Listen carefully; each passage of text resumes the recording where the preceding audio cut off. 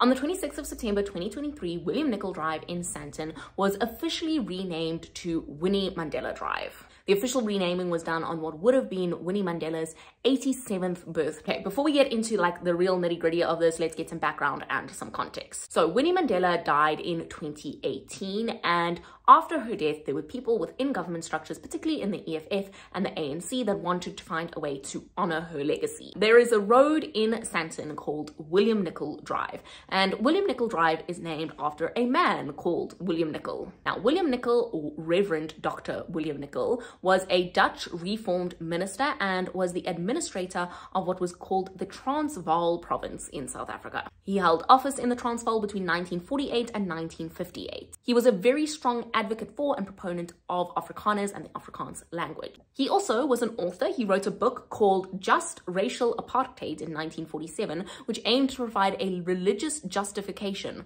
for apartheid. And in this book, he advocates for complete territorial segregation. Before he was administrator of the Transvaal, William Nicol was also the second chairman of an organization called the Afrikaner Broederbond. And this was a secret society in South Africa that was dedicated to the advancement of the Afrikaner people and was also a very strong proponent and advocate for the system of apartheid. Apartheid Prime Minister Hendrik Verwoerd was also a member of this Broederbond, and he described its mission in 1942 as being: the AB must gain control of everything it can lay its hands on in every walk of life in SA. Members must help each other to gain promotion in the civil service or any other field of activity in which they work, with a view to working themselves into important administrative positions. Prominent members of this organization had very close ties to the Nazis and frequently prayed for German victory in World War II. So, knowing the not so great history associated with William Nicol and then also wanting to honor Winnie Mandela, the decision was made in 2021, or it was proposed in 2021, that William Nicol Drive be renamed Winnie Mandela Drive. When this was announced, immediately there was pushback from it. The Democratic Alliance was opposed to this, calling it a pointless name change and a waste of taxpayer money. And this is a sentiment that has been echoed by many as the name change has been pushed through and actually became official on Tuesday the 26th. But how much money does it actually cost to rename a road, to rename a street? The city of Johannesburg is claiming that it has cost them so far 250,000 Rand. I saw a figure of about 1,000 Rand per street sign that needs to be erected, with other costs being the actual advertising of this renaming, as well as the public participation process that had to happen before the rename could be approved. Now, to your average person, to me, to you, 250,000 Rand is a lot of money. Like it's a significant amount of money for your everyday average person.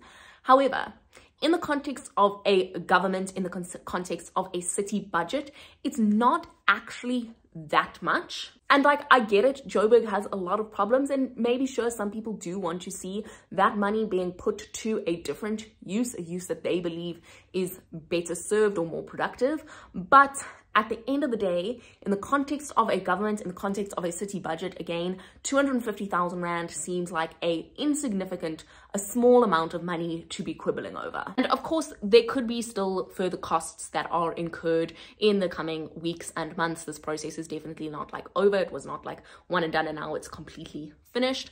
I mean, I drove on that road a few hours actually after the official renaming took place, and there were still signs that were covered up in plastic, and clearly like things have not been fully finished yet.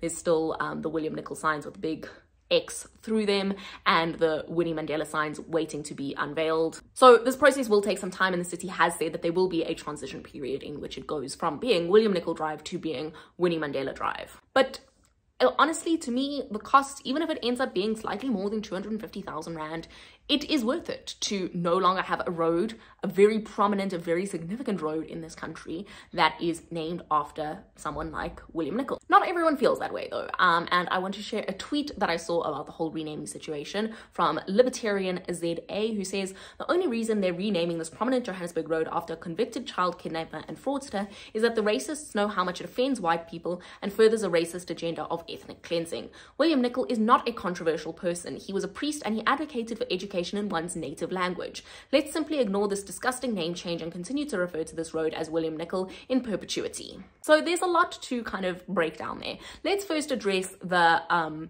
convicted child kidnapper and fraudster part of the situation. So Winnie Mandela was a freedom fighter during apartheid, and like many freedom fighters during apartheid, her hands are not completely clean. In 1998, 4 boys were kidnapped by Winnie Mandela's bodyguards, and one of them was murdered. The 4 boys, who were between the ages of 14 and 15, were wrongfully accused of being police informants. In 1991, Winnie Mandela was convicted as having given the order for these kidnappings. Mandela's role in the kidnappings and murder was investigated and probed as part of the Truth and Reconciliation Commission, with Mandela saying that the accusations of human rights abuses that she was facing were ridiculous, but with the commission finding her negligent in that she failed to act responsibly in taking the necessary action required to avert his death.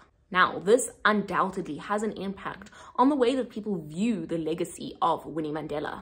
And to many, despite being of vital importance in the fight against apartheid and a hugely important anti-apartheid activist, she is a controversial figure. Which brings us to the next part of that tweet.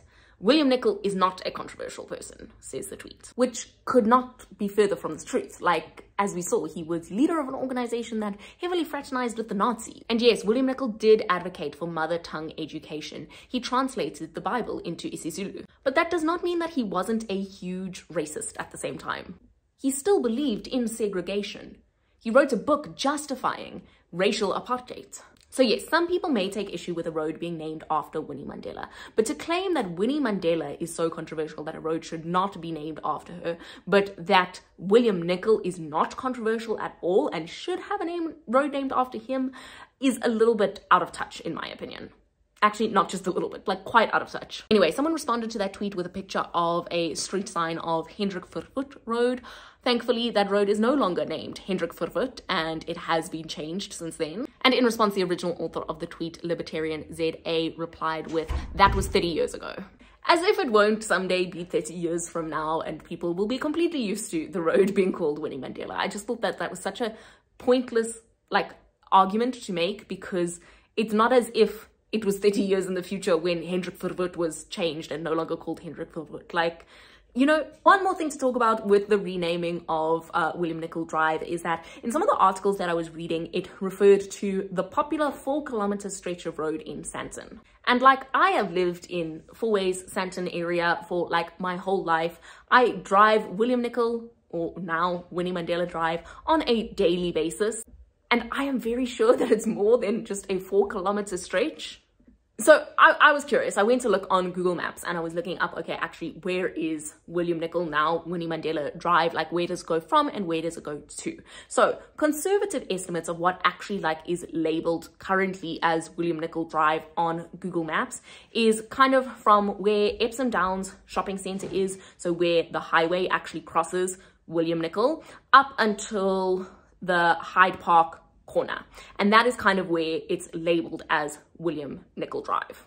So even when using those as kind of your landmarks, that is still a 10-kilometer stretch of road, so more than double what the news article is claiming.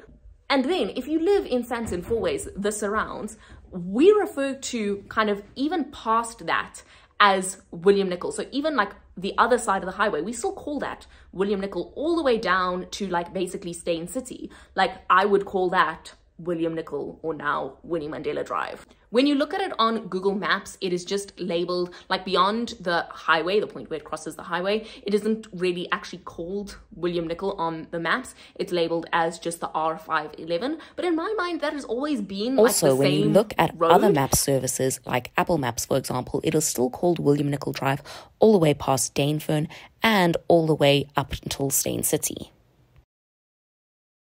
And when you go from basically Stain City all the way to Hyde Park, what most people I think would have called William Nicol and now would call Winnie Mandela Drive, that is an 18-kilometer stretch of road.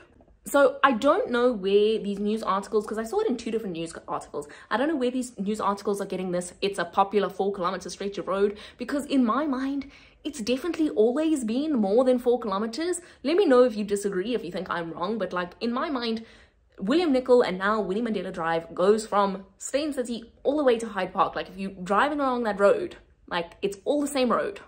Anyway, that last part was a little bit off topic, but that's the name change. So let me know in the comments what your thoughts are on this name change. Will you still be calling it William Nicol Drive, or are you fully embracing the change to Winnie Mandela Drive? And do you think it was a waste of money like the DA, or do you think it was money well spent? Thanks for watching this video. Let me know if you like this style of video. I'm still trying it out, getting used to it, seeing how it works. So give me a like if you did like it, and comment down below if you want to see more of this in the future.